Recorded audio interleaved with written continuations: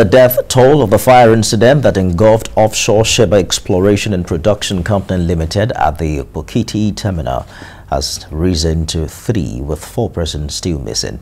Now, the Delta State government says it will embark on fact-finding to ascertain the actual cause and the environmental impact of the incident. Amechi has details. We'll return with business news afterwards.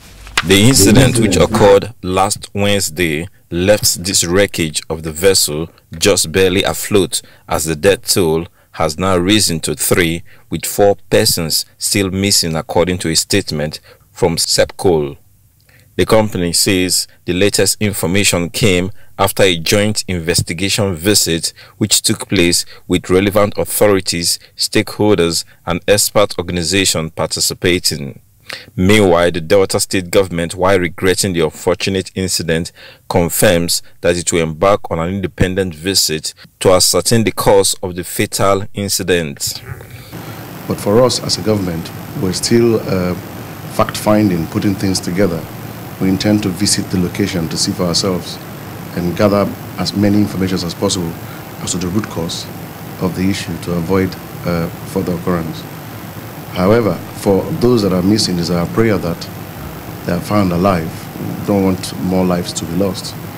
We're getting a loss of revenue to the company, but we will definitely want to find out what it is to mitigate against a repeat of any such explosions.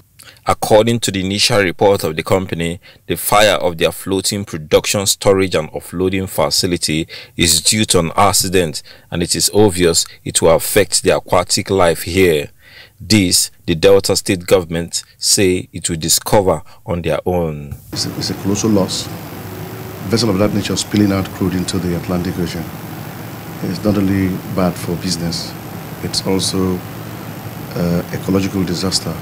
As far as the environment is concerned, very bad for aquatic life, and I'm very, very sure it will affect the economy of the locals over there, because they can't go fishing in such horrible conditions. In the coming days, more information will be uncovered about the incident, as the company restates its priority is establishing the whereabouts, safety and security of the 4 crew members still missing.